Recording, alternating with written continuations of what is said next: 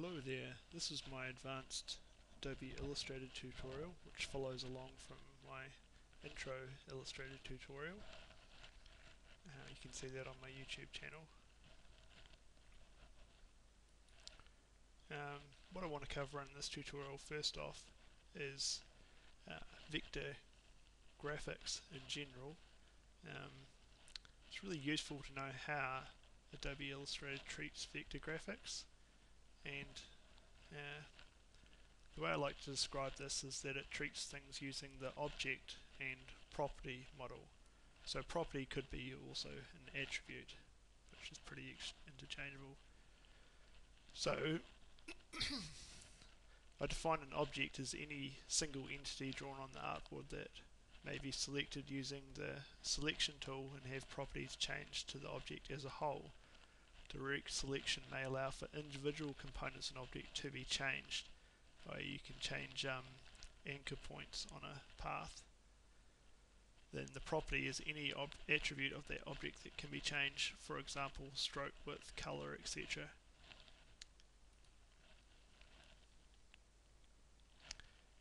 In general, you will use objects that belong to one of the following groups. The first one is Bezier curves, so we can draw these Bezier curves using the pen tool. So that's one type of an object. You can also draw Bezier curves using the pencil tool. That was the pen tool before. You can have type objects, point type. This is area type.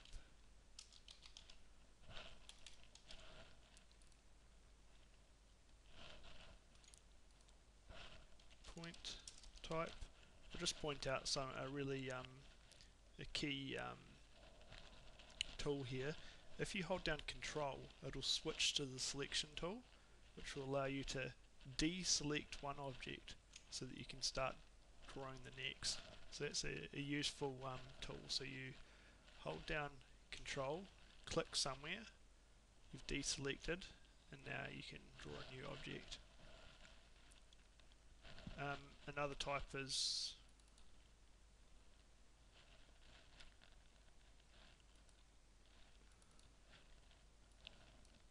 raster image objects. So there's many more types of objects that can be drawn, and there are special objects that are created using more than one objects. So just going back to Bezier curves now, and what I think I'll do is I'll just set the stroke width to about 4 points so you can see if it's clear on the screen. And what I'm going to use is this pen tool. So paths that you draw with this pen tool are single lines that may only be continuous loops.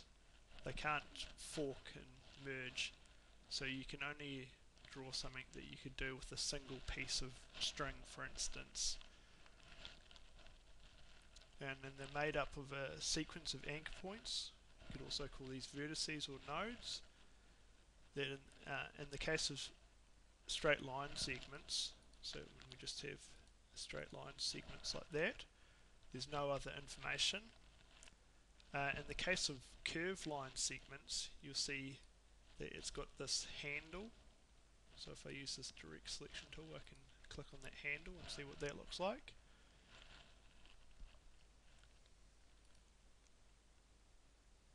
There are two main types of anchor points. There's smooth points and corner points. So smooth points have angles that are at 180 degrees to each other.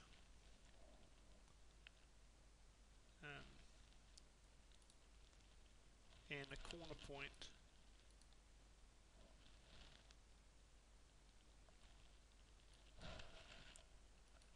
have handles that are independent or no handles at all. So you can think of these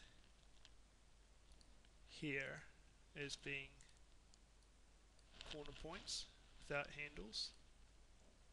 Let me just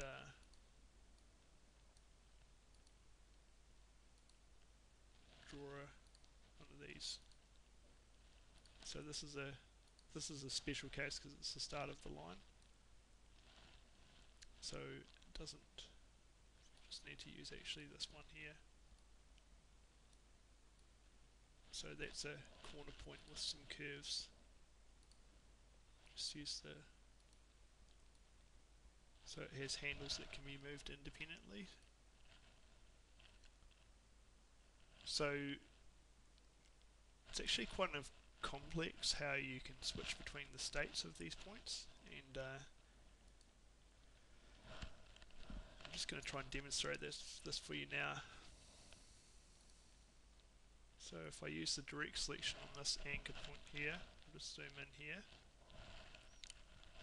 I can use this convert anchor point tool, which I can drag out to get to.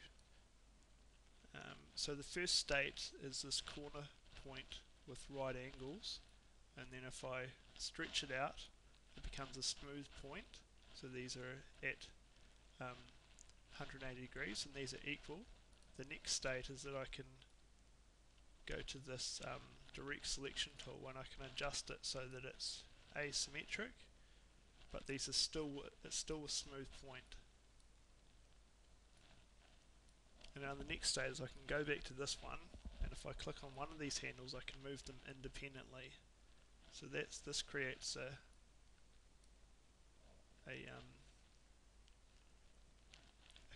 corner point with curved lines. And now if I'm using this direct selection tool, I can adjust these any which way I want. And then so that's corner point. And then to reset it to the ground state, you can just use this convert tool and click there, and you've got a straight line segment again.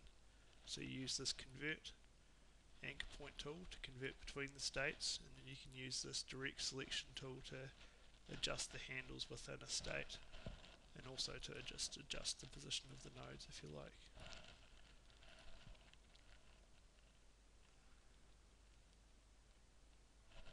So we'll just leave it there for this one, and we'll carry on telling you more about object properties next.